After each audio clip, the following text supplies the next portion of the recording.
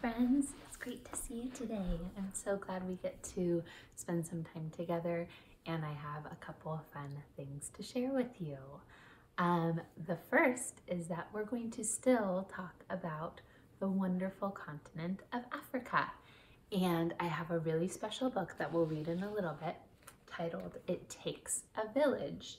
And this is a big sister and a little brother. And we're going to read about how the big sister is caring for her little brother, but she has some help along the way. So we'll read this in a little bit.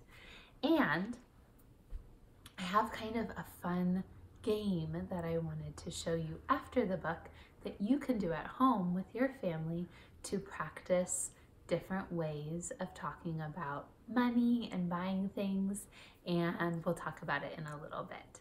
But first, I have a fun song for you. Now, in Africa, a lot of the fruits and vegetables and food and the goods that people use in their life are bought at big open markets. Just like we have farmers market at, and maybe in our city, do you have a farmer's market in your city? They have markets like that, but that's almost always how they buy all of their goods.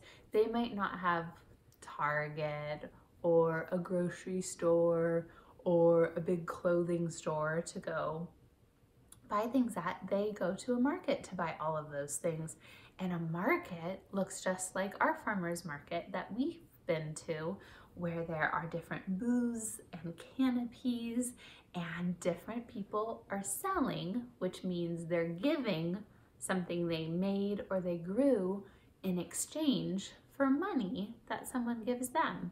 So when you go to the farmer's market, you might buy different things, and when you give the person who is selling them money, they give you something in return. So you're buying things, and in Africa, that's how a lot of their purchases are made in those markets.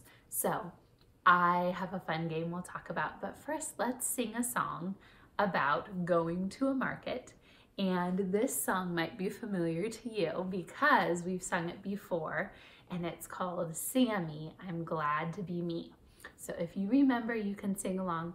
I'm going to change a couple of the words and the movements to talk about African animals, but you can sing along because I think you know it. Are you ready? Okay. This is a song about Sammy. His father sent him out to buy bread, but Sammy didn't feel like walking. He wished he could run instead. So he said, if I were a cheetah, I would run to the store, run to the store, run to the store. If I were a cheetah, I would run to the store, run to the store for my father. Very good. Did you guys run? Okay, let's do the next one. This is a song about Sammy. His father sent him out to buy bread, but Sammy didn't feel like walking. He wished he could gallop instead. So he said, if I were a zebra, I would gallop to the store, gallop to the store, gallop to the store. If I were a zebra, I would gallop to the store, gallop to the store for my father. Very nice. Did you gallop? Okay, let's do the last one. This is a song about Sammy. His father sent him out to buy bread, but Sammy didn't feel like walking. He wished he could swing instead. So he said, if I were a monkey, I would swing to the store, swing to the store, swing to the store. If I were a monkey, I would swing to the store, swing to the store for my father. Did you guys swing? Very nice. But then Sammy remembered about the loaf of bread, and he knew he had to move along. And as he walked, he smiled and thought.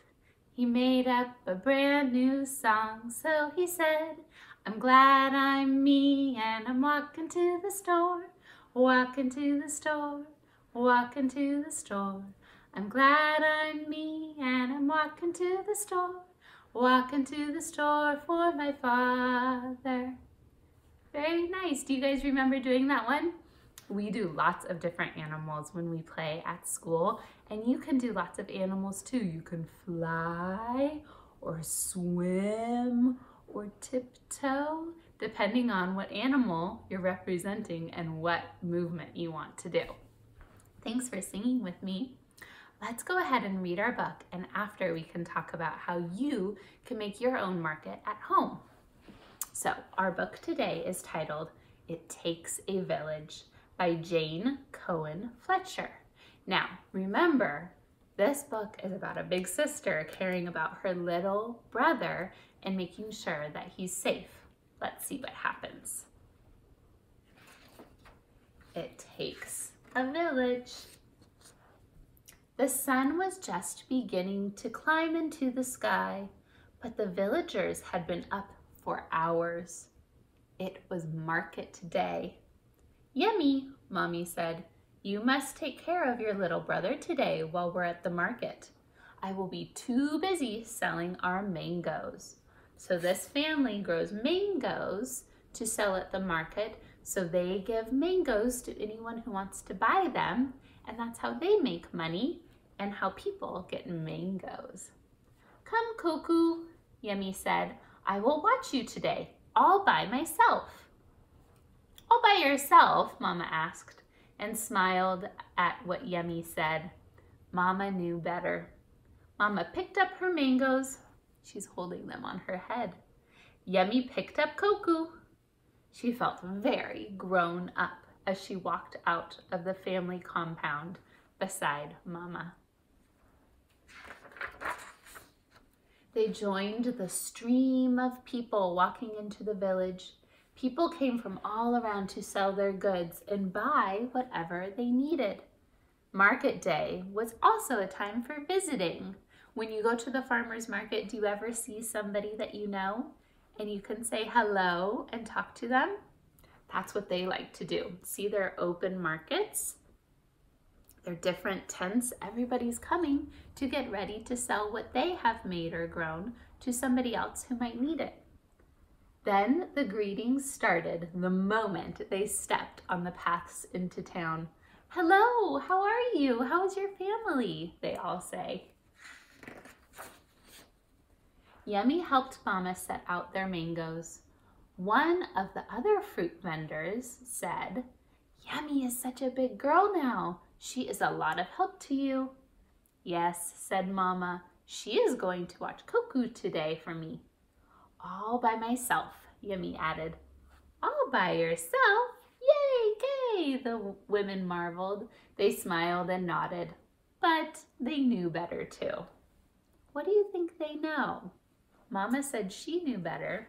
The other women said they knew better. When the mangoes were all neat in piles, Yummy asked if she and Cuckoo could take a look around the market. Mama said, yes, but don't be gone too long.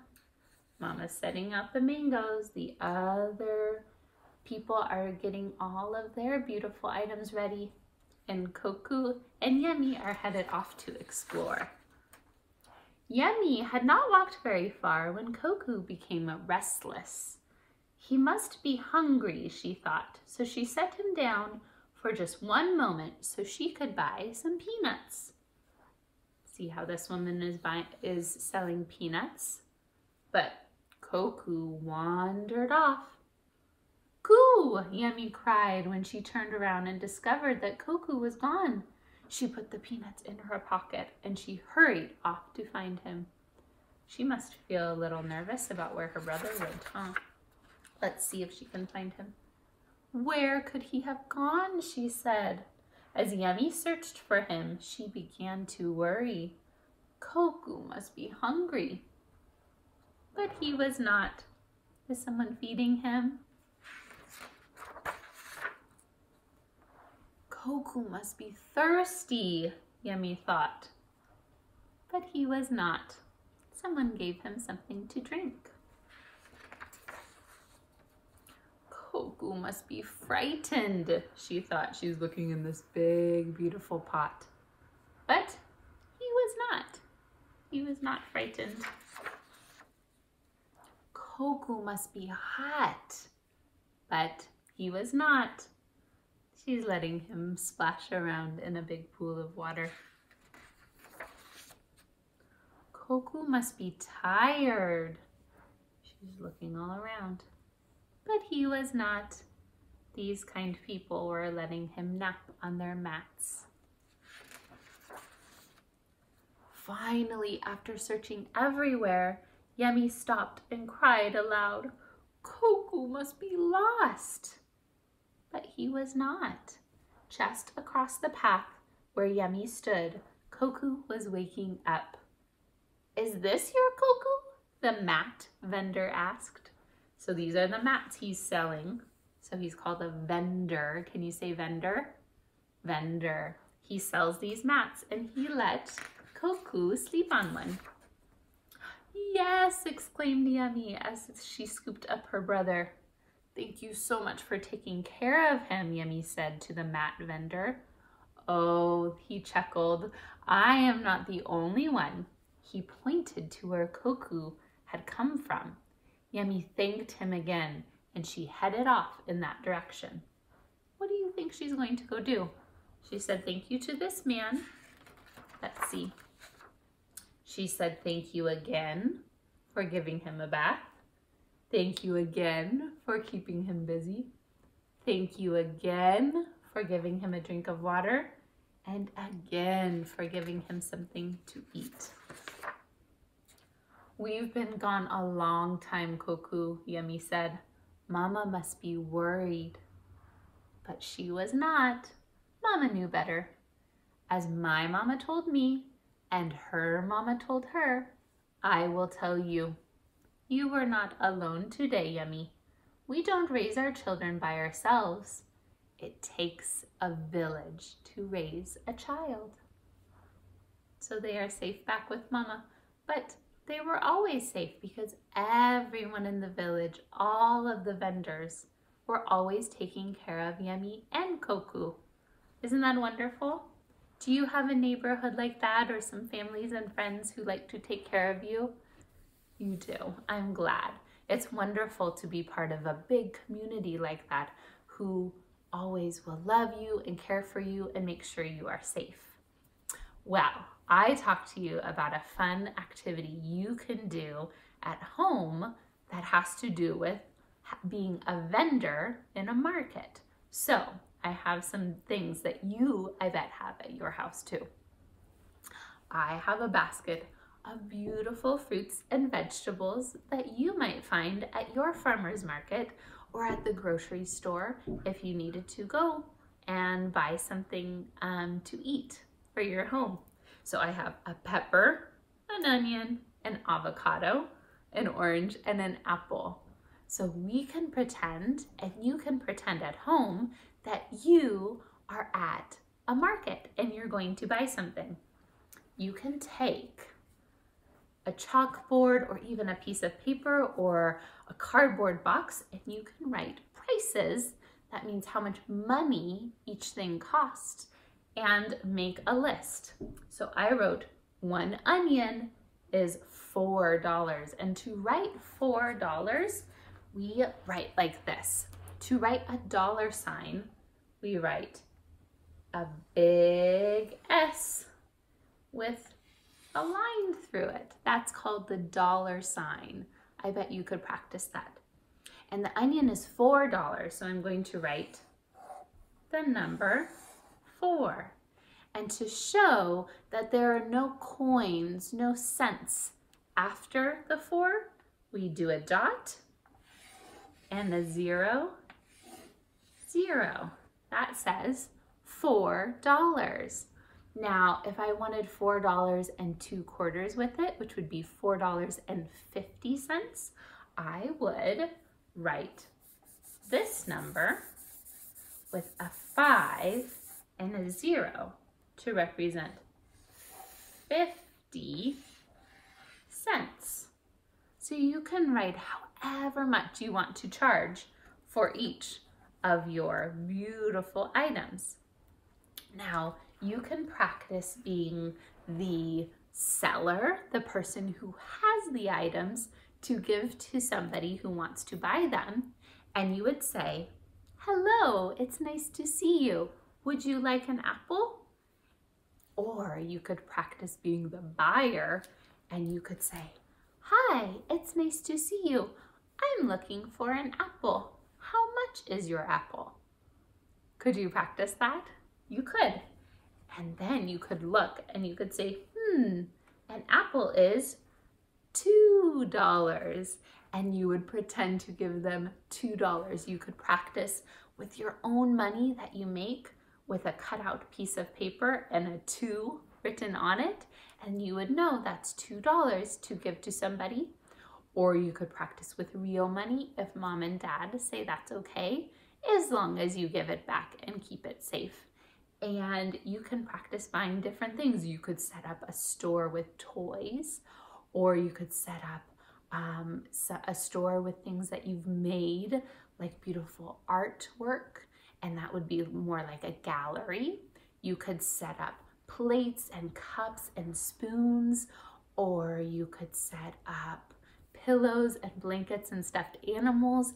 Anything that you would like to have at your store, you can practice, and you need a buyer, somebody who wants to give money for something in return, or you could practice being the seller, someone who wants to give an item for money in return. I cannot wait to hear about all the fun markets that you are going to make. And in our book, just like Koku, it discovered no matter where he went, there were so many different things that you could buy, and he was able to have different things like a sleeping mat or a drink of water to help him be safe and happy. Thank you for reading with me today. It was fun singing about our Sammy song and reading our sweet book and talking about how you can create your own market at home and be a vendor. I'll see you next time. Bye, friends.